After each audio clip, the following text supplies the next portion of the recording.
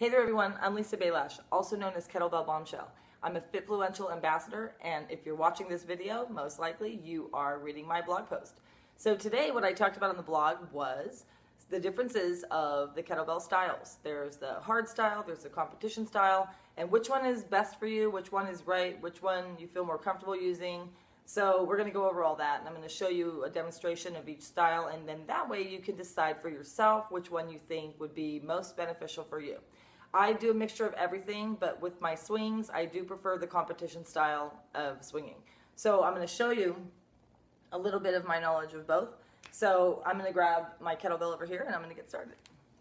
Okay, this one is about 30 pounds. So what you want to remember is if you're doing the hard style swings already, if you're already using kettlebells, you may have already seen this technique or be using it yourself.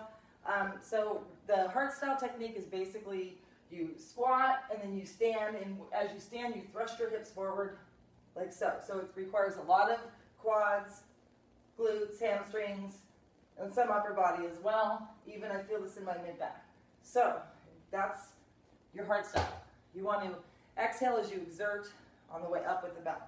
Now, the competition style is more relaxed. I'm actually going to make the bell move more of like a pendulum. So that's basically what swinging is anyways, and I prefer this method because it allows me to do more work, rest less, and then feel more in the glute and hamstring area. So you're going to follow it down, you're going to roll through your hips. My elbows slightly bend naturally, I'm not making them do this. I keep the bell close to my groin, and then as I come up, rolling through the hips, I keep the elbows loose, shoulders in the socket.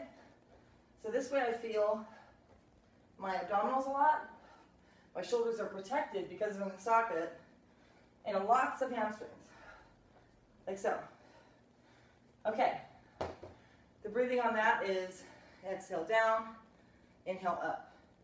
So the key to the kettlebell style of competition style is that you're actually going to feel you're relaxing more while you're doing it. It's not constant tension. Hard style requires constant tension. So I like the competition style.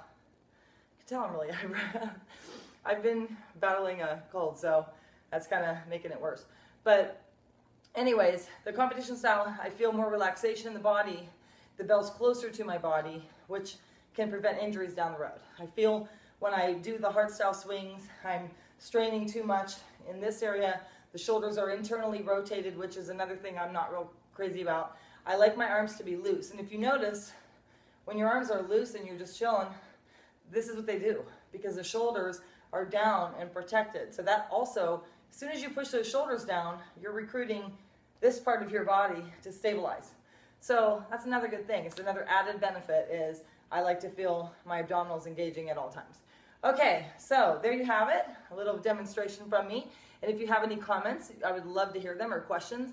Go ahead and comment in the video below or on the blog post, on the FitFluential.com blog post. And I'll be making guest posts every month. And if you'd like to learn more about me or kettlebells in general and my style of training, you can always go to kettlebellbombshell.com. Follow me on Twitter at kbellbombshell, and Instagram Kettlebell Bombshell. It's pretty much that across the board.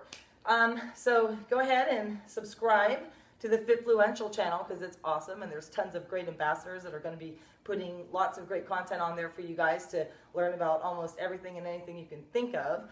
So go ahead and subscribe to their YouTube channel and come back each month and check for my updates and blog posts about everything and anything about the kettlebell. Thanks for watching.